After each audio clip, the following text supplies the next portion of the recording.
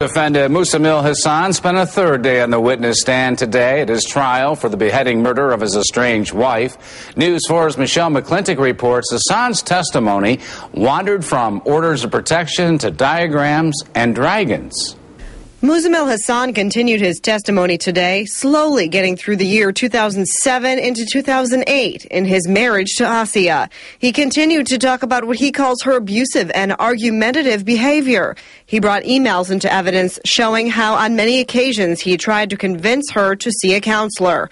He talked about moving out of their Orchard Park home and into a nearby hotel. At the time, his wife Asia had filed an order of protection against him, but continued to visit him almost every night at the hotel, according to Hassan. He brings up police reports, only to give his accounts of what happened in each case, telling jurors that Asia lied. There are a lot of police reports that he believes that there is no basis for, and he wants to discuss those. He wanted the jury to see several papers, random thoughts of Hassan's that included charts and scribblings of his feelings. Judge Thomas Franzek asked about a diagram that Hassan drew, where it came from. Hassan replied, it came from God. The judge questioned a drawing of a dragon and asked if the concept was his idea. Hassan said, quote, yes, I didn't get this from any book.